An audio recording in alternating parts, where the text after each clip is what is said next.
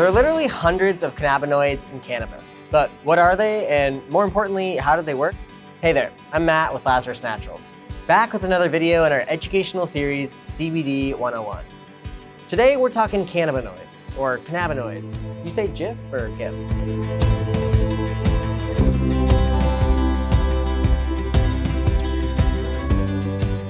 We've talked a bunch in this series about the endocannabinoid system, the network of receptors known as the ECS, that work together to help keep your body balanced, automating background processes to keep you alive and well.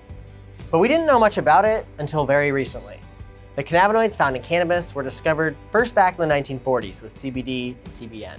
20 years later, THC was isolated and discovered to be the reason for the high that we'd known about for thousands of years. Finally, in 1988, scientists were able to pinpoint where these molecules interact with our body, a master network of chemical signals and receptor sites they called the endocannabinoid system. They accomplished that by interacting with CB1 and CB2 receptors found throughout your body.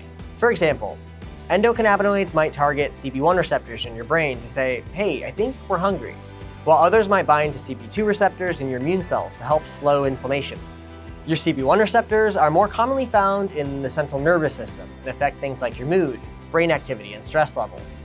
CB2 receptors are found all over the place, like the lymphatic system and all your immune cells. They're also found in the peripheral nervous system, where they mediate pain responses, and in the GI tract, where they can help with that inflammatory response. This is where phytocannabinoids, the ones that come from cannabis plants, come into play.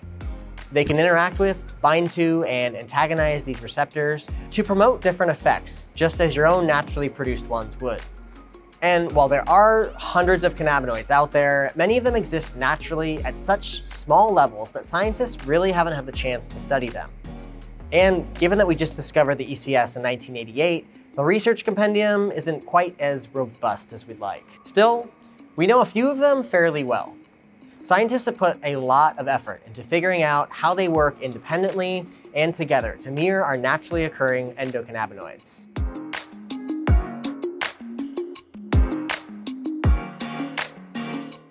It's like, we get it, THC, you're popular.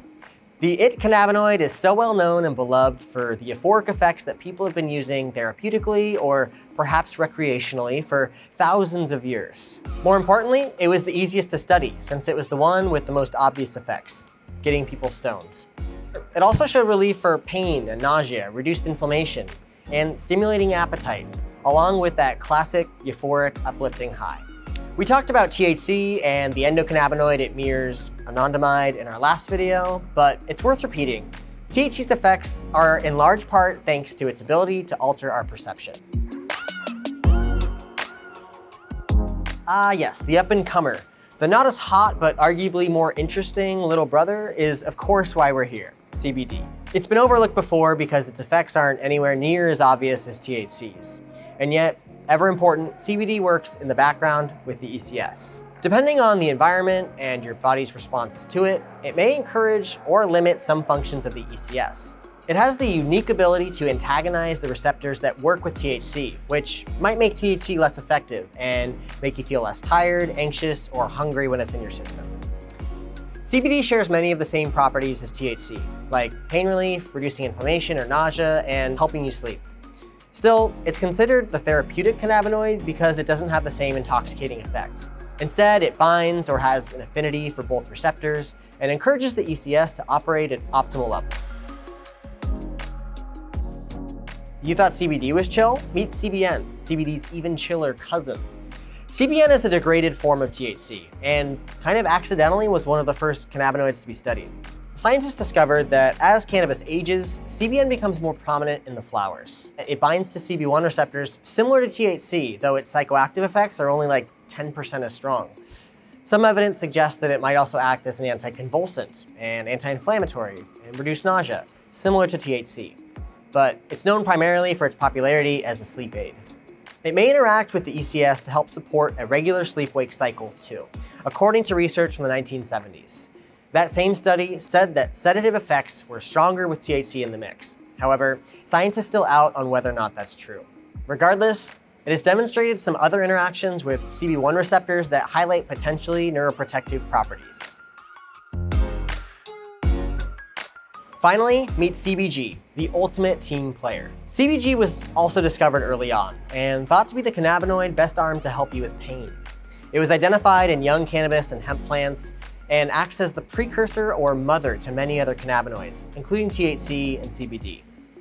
As a plant grows and is exposed to light, oxygen, and temperature, a few chemical reactions occur that transform CBG into other cannabinoids. And like those other cannabinoids, CBG has demonstrated anti-inflammatory properties, which may help with aches and swelling. This non-intoxicating cannabinoid is also known for how well it plays with others. It's thought that it works well with cannabinoids and even terpenes to boost the effects of those molecules on the ECS. This is known as the Entourage Effect. The Entourage Effect was discovered by Dr. Ethan Russo, and basically it highlights the relationship between each compound and shows that cannabinoids tend to be stronger when they're taken together or with terpenes instead of by themselves. Well, that's the full rundown on our major cannabinoids. We've got lots more information on the Entourage Effect on our website, and of course, more great CBD education coming your way in this channel.